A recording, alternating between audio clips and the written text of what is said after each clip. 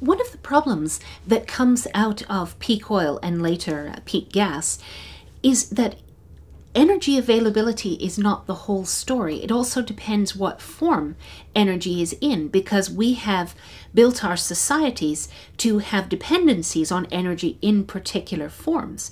So oil, for instance, provides us with our source of liquid fuels, particularly for transport. And when we have problems with oil supply, we are going to have a liquid fuels crisis. For this reason, we often look to biofuels as able to provide alternative sources.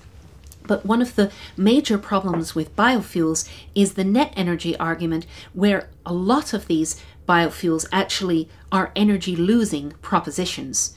There are other ways as well of trying to produce liquid fuels. You can make liquid fuel from coal, but again, you end up with a net energy problem.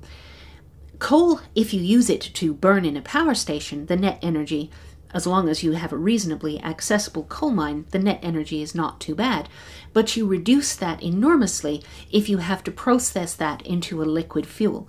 So we are going to have major problems with liquid fuels. A lot of the energy alternatives that people look to as being potential solutions for the future don't produce liquid fuels at all. They produce electricity. Now, we do have an electricity system, but it really isn't designed to cope with the kind of decentralized electricity production that people are imagining the future might look like. There's also a major net energy argument with renewable sources of energy to produce electricity as well.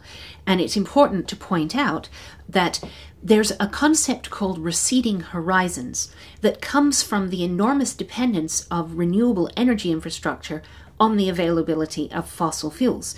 So as the price of oil goes up, all the fossil fuel that goes into the production of solar panels and wind turbines, for instance, pushes up the price of those as well. So those can become less and less affordable over time.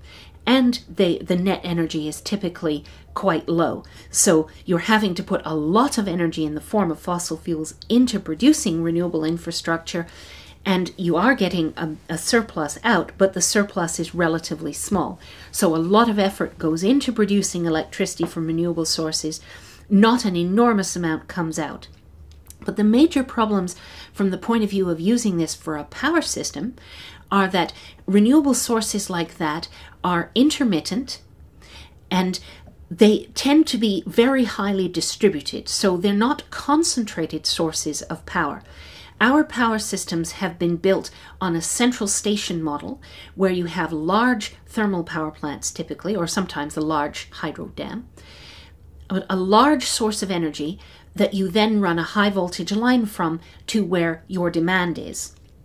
When you have instead very distributed diffuse sources of energy, that produces a requirement for a lot more infrastructure to carry that power from where it is to where you need it.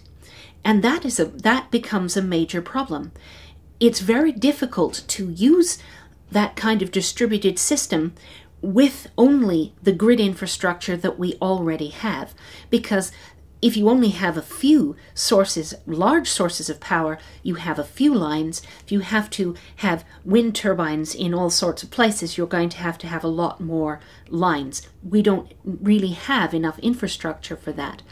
Now, these are intermittent sources of power, unless you're talking about hydro, of course, which in Sweden you have a lot of, and that will serve you well. But if you have wind and solar, they only produce power at certain times. With solar, it's more predictable than wind, but when you have intermittent sources of power, this creates problems for power grid stability. So you have to have control over supply and demand. You have to balance supply and demand in real time to be able to maintain the functioning of a power grid. It has to function within certain parameters for frequency control, for voltage control. Now, intermittent, small-scale, non-dispatchable renewable energy does not give you any ability to control any of these parameters. They function within the parameters set within the broader system, but those parameters depend on these larger sources of power. It's adjusting the speed of large turbines, for instance, that gives you frequency control in an AC system. Without these larger systems, these larger power plants, you can't run a stable functioning grid on only small intermittent sources. Another issue that you have is that if you have long power lines and you're trying to bring in renewable power at a small scale on these small feeder lines, they tend to be low voltage, high current. The losses are proportional to the square of the current. When you send a small amount of energy over a long distance at low voltage, the losses are very high. This, of course, means the net energy of using these as energy sources is actually even lower than you would originally think. So it's not just the energy that goes into making, say, a wind turbine, it's all the energy that goes into producing the grid infrastructure that you need to bring that energy somewhere. It's all the losses that are inherent in using that power source in that way. In some ways you can consider using or putting renewable energy like that into a grid system as somewhat an abuse of renewable energy. Renewable energy for electricity in that way is better used on site. Then you don't have a grid dependency. Your net energy will be considerably higher. But that doesn't help you if your wind is in one place and your demand is in another. That's what creates the grid dependency. And then we have to understand how power grids work. And that is something that people are typically not thinking about when they think of small-scale distributed systems, how you would manage that and still have what you would call a power grid. How do you supply very concentrated areas of demand with very diffuse intermittent sources of supply? There are far more complications in going down that route than people typically realize.